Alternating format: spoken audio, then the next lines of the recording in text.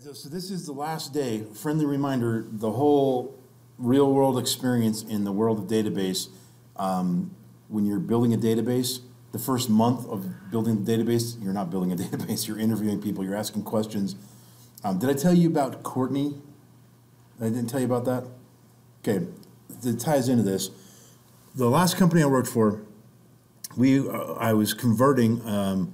It started off, I think I told you about the stack of cards that they had that were the leads, and then they came in and they had a person build a database that was not normalized. It was just one big fat table.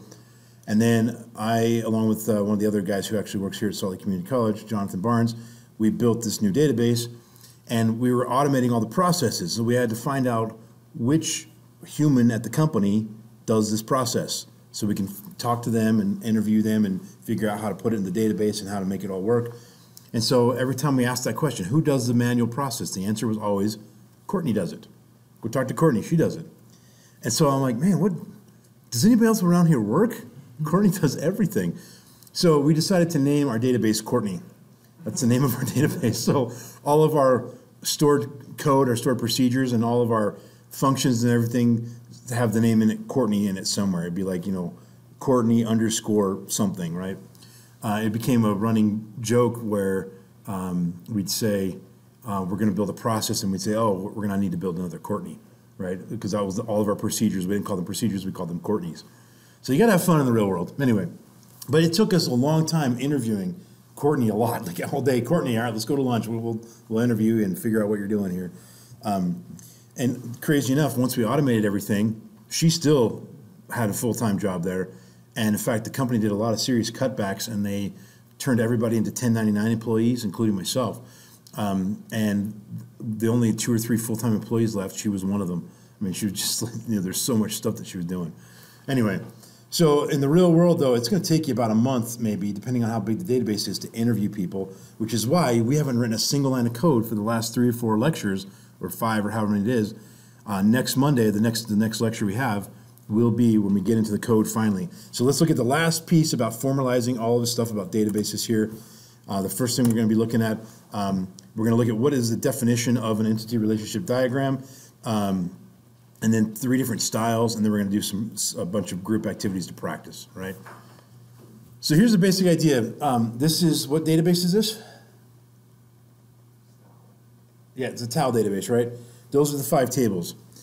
Now, the way the entity relationship diagram works, you have a block or a square that represents each table, okay, each entity, right, entity relationship diagram, and then how do they relate to each other? So you can see there's an arrow there pointing from rep to customer. What is that relationship? We know about these relationships now. What is that relationship? Yeah, it's a one-to-many, right? One rep can have many customers. So the arrow, that arrow's crooked. It's just a PowerPoint style thing. I don't know why it does that. But the arrow, it points to the many. The one comes from, the end of the arrow comes from the one, and it points to the many. This is the official formal way you're supposed to do this, right? The other way is using these little crow's feet here. Okay, sorry about the crude little diagrams there. But this is the crow's feet. This is the same idea, one to many. This makes more sense in my brain, right? Because it's one and it forks out to many, right? But look at the relationship there. Just by looking at this, even if you didn't know anything about these tables, you know where there's a many-to-many situation. Where is that many-to-many situation? Yeah, it's the orders to item. Because there is one order can have many items and one item can be on many orders, because you have that many-to-many situation, we stick that bridge table in there, order underscore line, and you'll notice what's happening there, right? It's got the name order, which comes from here, and it's got the name line, which is the line item, right? It's the abbreviated word there, line item, which comes from this half. That's a very common syntax in the MySQL world, is the name underscore the other name, okay? All right, so that's the basic. Then there's the OG style, the original gangsta, the old way we used to do this. But I want to show you this because there's still documentation out here like this. And this one's a little bit more verbose, but it helps the non-computer people, like your boss or whoever that may not be, know this stuff. So the idea is you still have a block for every entity, Then you have a little diamond in between them, and the diamond uses a word or a phrase that describes the relationship, okay? So knowing that we have this one-to-many, like one rep to one customer and so forth, you label them as such. That is a number 1 there. That looks like an L or something, but that's actually a 1, okay? So what we're saying is there is a 1 to many. Now, why did we use an N instead of an M? Any thoughts? Many, M seems like it would be. Anybody taking any math classes that are beyond maybe basic algebra 2 or something like that? Okay, and this is a very common thing you'll see in higher level math classes. When you're talking about, you'll hear the phrase like the nth term or something like that. It means it's a way to shorthand saying 1 to infinity, basically. You know, you say 1, 2, 3, 4, all the way up to n, right? All the way up to some number n. All right, that's the basic idea. So it's just a math way of representing that. And you'll see if you do take, we were talking about the discrete math class, 2430. If you do take that class, we actually get into set theory and like what's going on behind the scenes in databases, and you see a lot of this, this stuff here, like the deep theory behind it. Anyway. So what would be a word we could put in this first diamond right here that would represent the relationship between reps and customers? Or a phrase or something.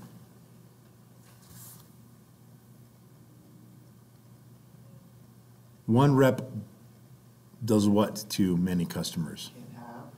One rep can have many customers, yeah. That's one phrase. What else? Serves, yep, all of the above. Anything. I mean, there's no rule here, right? Just as long as it makes grammatical sense. I think in this case we use the word represents. Yeah, represents. Okay. What about customer to order? Orders.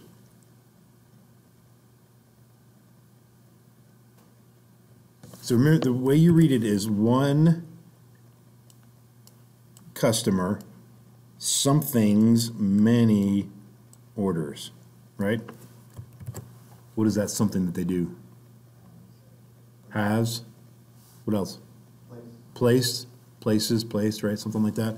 Again, there's no rule, but believe it or not, this kind of stuff is some of the dumbest stuff that you run into in the real world, where you're like, oh, I can't think of a variable name. What do I do, right? I can't think of what word to use, right? And so I want you guys to think about it so you're not stuck in that situation, right? So one customer placed many orders. All right, how about the relationship between orders and order line? One order, something, many order lines. Contains, has, yeah, lots of different things. Contains is a good one. You read the book, didn't you? You're using all the words that are there. It's funny. Either that or you're like the luckiest guesser in the world. All right, you want to buy me a lottery ticket? So then the last one. Now notice the relationship here. The many is on the left, right? We have this and then this, but we don't read it that way. Okay, we read it the other way still. We read it from the one to the many. Okay, so what would be a good there? One item, something, many order line is on. One item is on many order lines, right? So again, this is not a class in like how to invent words, right? It's just, I just want you to be thinking about that, because if you have to do one of these diagrams, then you'll have to, think through the process here, okay? All right, so any questions about these three styles? Right, we had the one with the arrow, which points to the many. We have the one with the crow's feet, points to the many. And then we have this one where you label it with a 1 and an N, and you have those little diamonds in the middle, okay? So we're going to do this. We're going to practice this on the screen. This is where the people watching the video can pause and try it out themselves. But you have the PDF that has all the tables and all the databases in it from the Module 1 stuff. I think it's the very first lecture, Module 1. You have the PDF. You're going to, in your teams, which are going to be really small, create the entity relationship diagrams on the board.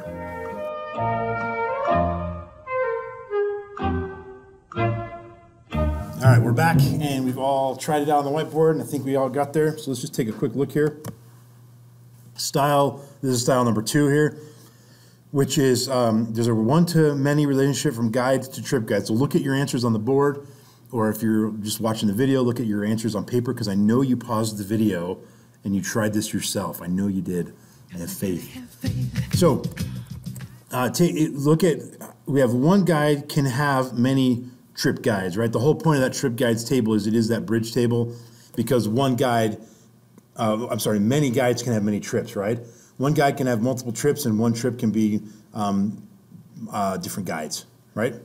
Make sense? Okay. And then the reservation, one trip can have many reservations. The example I've used a few times with some of you walking around the room is, the trip to Colorado can have 10 different people can reserve it. That's no problem. And then one customer can reserve make many reservations. Again, one customer can reserve the Florida trip, the Colorado trip, the Georgia trip, the Spain trip, whatever, right? So I think we're okay there. Again, one guide can have many trip guides, and one trip can have many trip guides, okay? And then I think I have style one. I do not have style one, okay. So here's the OG style, which, and again, it's technically not called OG. That's just me being silly to help you remember. It's the way they used to do it back in the day. And you still will see this out in the real world. So what's a good word for one guide blank trip guides? One too many there. Has, yeah. I think that's the default word I use on every slide here. Has. One guide has multiple trip guides, right? One trip has multiple trip guides. One trip has many reservations, and one customer makes many reservations, right? Whatever word you want to use is fine, okay? Pretty straightforward. Feeling okay about that? Okay? All right, you get to do it again with the Solaris database. Same thing. We're going to pick style 1 or style 2. If you chose style 1 the first round, do style 2 this time, and vice versa. And then, of course, you're going to make the OG version as well. All right? So pause the video here and give it a shot. All right, hopefully you took a minute to try these out if you're watching this video at home and you got your pad and paper, and you're going to match everything we're about to see on the screen here. And the service category, service request, condo unit, owner, and location. These are the 5 tables, and one service category can be requested multiple times, right? One category has many requests. What's some of the categories? Can you guys remember from seeing the data? What's a category? What could a category be if you don't remember the data? Yeah, electrical, like I have a wiring problem, right, or plumbing problem, or whatever, right? So can the category plumbing be requested multiple times, right? Condo unit 5 requested, condo unit 7 requested, and so on and so forth, okay? Which you can see, the next thing, the relationship from condo unit to service request. Can condo unit make more than one request? Can I call up and say, hey, my AC's busted today, and call tomorrow and say, hey, I got a flood in my toilet overflowed or whatever, right? Yeah, the 2 different requests, okay? Location. What's location? Yeah, it's the location of the, like it's, the Murray location or the Sandy location or the whatever location, right? Obviously, they're going to have multiple units. It makes sense. You don't just have one unit on your property and that's it, right? You have multiple ones, okay? And then owner. Can an owner have more than one condo? Sure, no rule says you can't buy more than one. Now, that rule could exist in the real world. That's something that's important to think about. The company might say, no, you're only allowed to buy one of our condos. It'd be silly, but they could do that. Okay? So let's look at the other version of it. And again, now notice how I got these arrows all drawn, bent, or not arrows, but the lines. There's no rules about where to position things. Just make it look nice, So again, we have the same relationships, and what words did we come up with for the diamonds? Yes, that's pretty much it, right? Service category has many requests, right? Condo unit makes many service requests. The location has many condo units, and the owner owns, but has works too, right? No big deal, okay?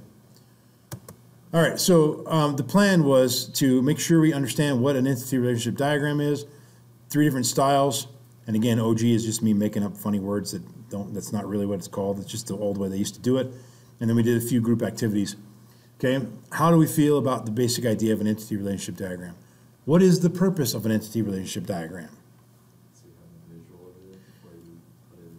Yeah, it's a visual representation of it. One of the things, and listen carefully to this, this applies to people that are coders, people that are database programmers. Anytime the stuff that your field is, you're designing stuff, you're building stuff, you're creating things from scratch. And you have to remember that you're not the only one that's going to use it, right? It's all in your head, right? Software that I've written for myself, I don't document it. I don't care because I know what it does and I know how it works. But you got to remember, you're not going to be with the company forever. They're going to replace you with the new guy right out of college who makes less money than you, right? That happens in the real world. Or maybe they just contracted you to do just this one job. So you've got to document the heck out of it so that the next IT person that comes in can look and see what's going on. How do you document it? Use the formal notation we've talked about before with the parentheses and the underlining of the words, and then you use these kind of things, right? We'll learn later in the semester what's called an it's called an enhanced entity relationship diagram, ER, instead of just ER, okay? And we'll learn about that when we get into Workbench. Okay, any questions?